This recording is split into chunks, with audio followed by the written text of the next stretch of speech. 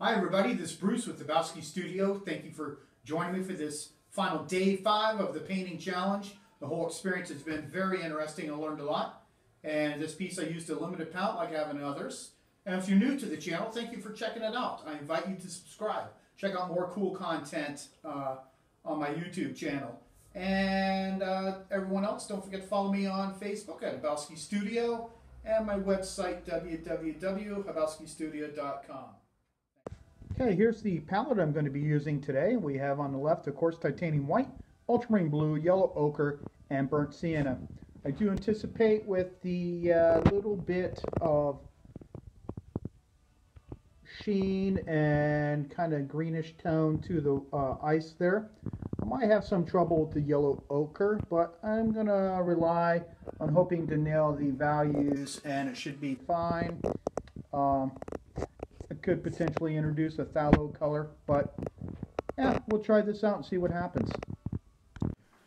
Okay, here we go. This is going to be interesting since it's the last of my challenges here, and I'm just going to select brushes I want to play with here. Put some out to have quick access to, and we're going to get rolling.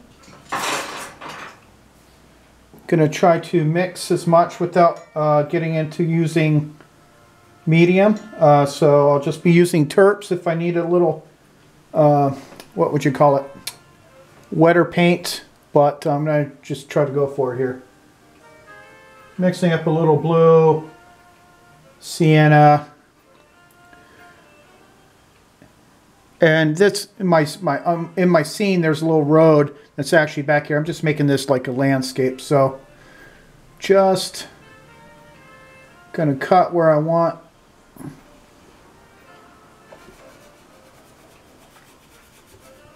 Marking my watch, can't forget to do that. My last 20-minute challenge.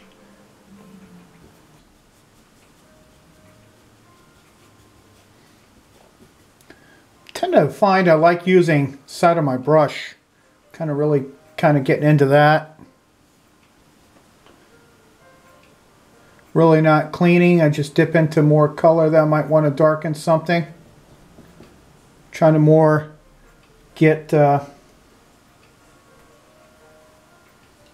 some paint layers on there.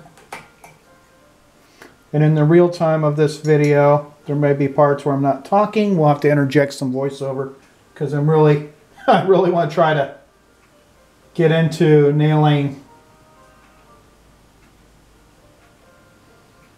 trying to get everything in there in my time limit that I self-imposed. And just going to kind of like of course, the dark patches of reflections on top of the pond where there's a little bit of watery ice and such. Gonna see how far I can take this big brush. Try to just probably be more impressionistic, not sure. We'll find out as I go along. I'm really liking, like I said, the water, and I want to try to, it's pretty well designed in the shot. I do like some effects that I have there.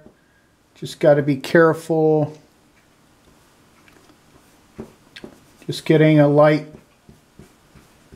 area of white over here. Now I'm going to get some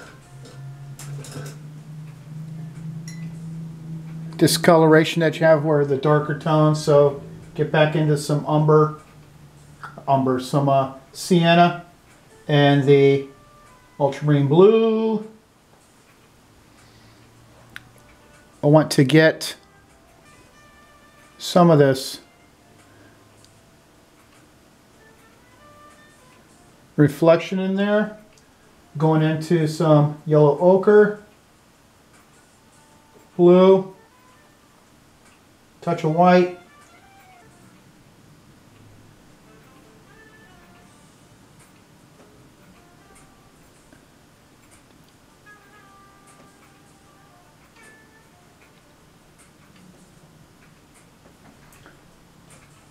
A little more yellow ochre, touch of blue.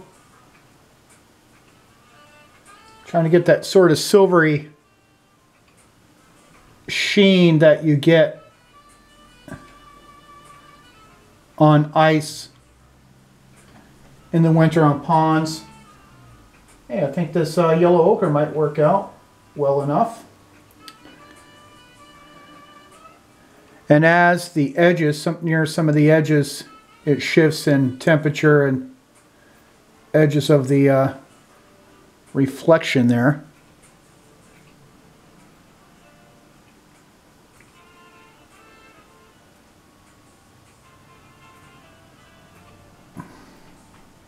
Kind of liking that. And in the very foreground, very front here,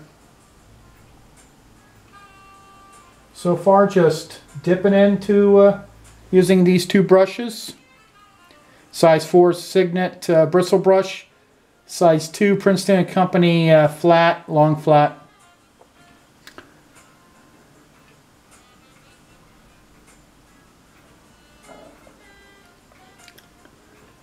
Some nice area here, switching, wetting just a bit, dampening the excess turp off.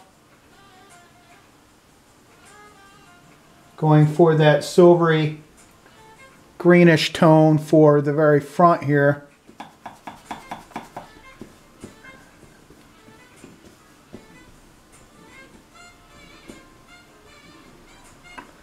There's going to be no organized shapes in terms of neatness and design necessarily, so you got to kind of might have to pick and choose where you pick from. But how this along the edge of the pond, plant and pull there.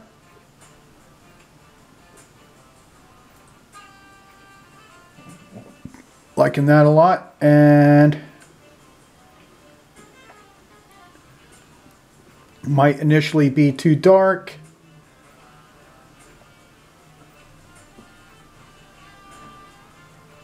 But I'm going to stick with it for now. I can always lighten it.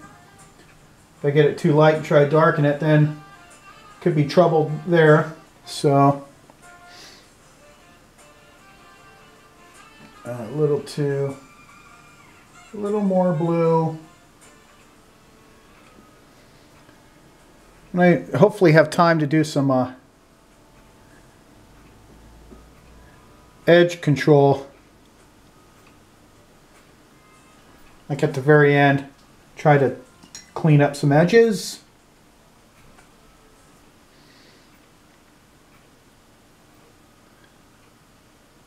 And planting where I want that white snow on top of the ice. I'll worry about finessing edges in a moment.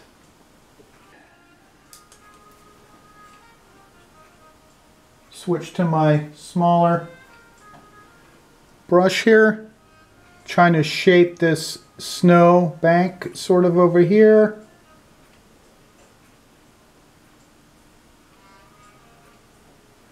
Kind of making up some background a little bit. Gonna knock in some sky.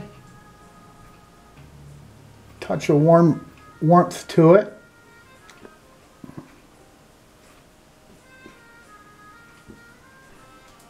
Just getting some color notes in there to try to figure out what I'm going to do with the background. Now I'm going to mix up a little color. We're working on 10 minutes right now. I'm working on going to mix up some of that background there. Get some umber. I keep calling it umber, sorry. Some ultramarine blue. A little yellow ochre. Just a touch of sienna, temper it a bit. Going to do some of those trees in the background. Try to have some individuality to them because they are like white pine. And in this painting, I'm going to do these first. In the past, of course, if I've had too much sky in there, then we get pasty when I try to cut the tree. So doing a little different this time. Trying to, and while that's not going to be perfect, then I clean it up with the sky afterwards to create my more interesting shapes. Can't get too crazy because it is a small painting. Get the paint on there pretty thick from the get-go. So it's not going to be perfect that way. And we do have some shadow snow like underneath the trees there, so get into my ultramarine blue. Mixed it with a little bit of the silvery green from this water here, ice. Just gonna suggest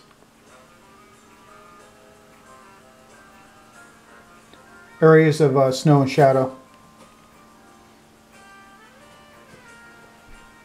And then when I do the vertical tree trunks, that should look pretty good. Getting there. I'm liking the overall tonal effect right now, even though there's really no detail. Gonna knock in the tree trunk. And it blows out of the scene. And try to get its lyrical quality.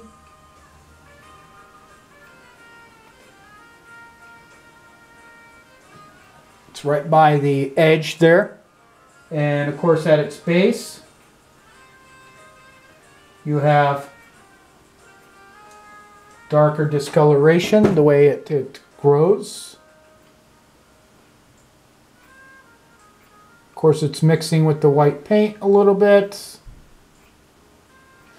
Might have to go with a finer brush, picking up just stronger ultramarine blue and sienna. Touch here and there's some spots that in this size for the piece shouldn't even probably mess with, but I did.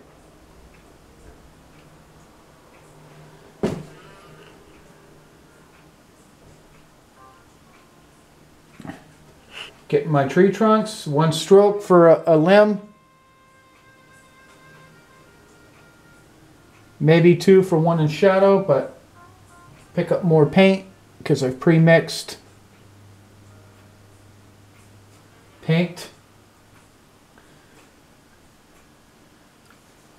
Let's get some of that sky cut around the pine trees, dancing around a little bit. I'm at 14 minutes. Going to try to be decisive about pick up more paint. Cut in, cut in.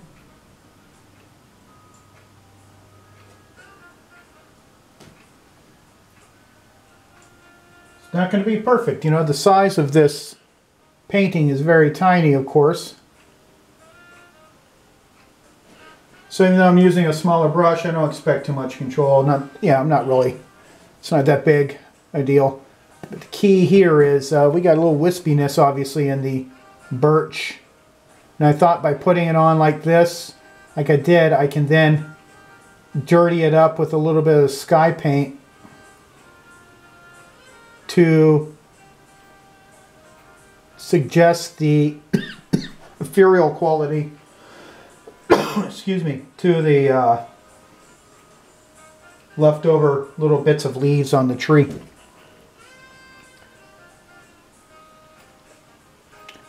Thinking impressionist as I dot around here. Pull in a stroke, cut around a tree, more sky color. Back up here. If I can just get me some nice color notes, then I can finesse the edges afterward, like after your session, because you're going to be studying this if you were painting on site, so you would know where your edge control needs to be. You can study the painting away from the subject. Now we come into the trees to put the wispiness of the birch. So now I'm going into my dark mixture I used to put the trees in. And we're going to let that wispy effect go down here, but a little darker because the trees are behind there. Snow back here. Trying to create that effect. Not going to be great, but hey, you know, it's interesting. Some bushes. Let it dirty up the white a little bit. Connect to the background snow line, which is nice effect. You can always bring in a little more at the base. I haven't cleaned my brush yet. Going to, sometimes you get a darker limbs. We are at 17 minutes. Gotta knock in some snow. Try to define some areas around. Just a touch of yellow ochre to warm the foreground snow a bit. Cut around my grass with little spots. Basically, I'm just kind of laying a spot, brightening it up a bit.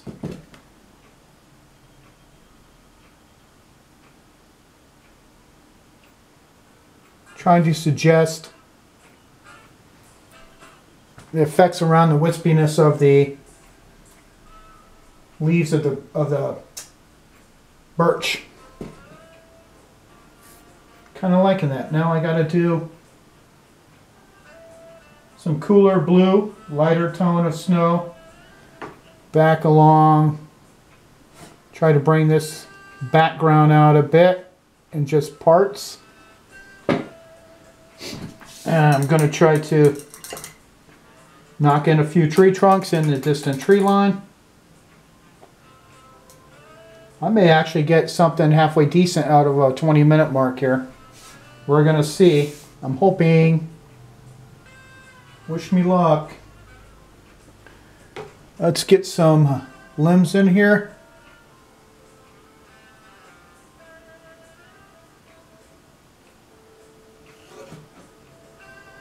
Suggestive. Take my handy dandy little tool. Not sure I'll work on this size.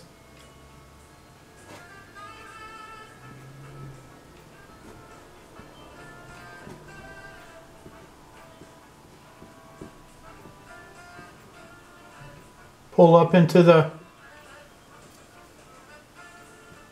wet paint a little bit and back down. Create limbs. Awesome. Okay. I'm at 20 minutes. I have to stop. Okay, this is what I have after 20 minutes. I really like the color notes. I obviously have to work some more on the reflection of the trees into the little bit of wet water on the ice, pool of water. But it really has that effect of the time of day and the mood of the day. And there's the reference photo.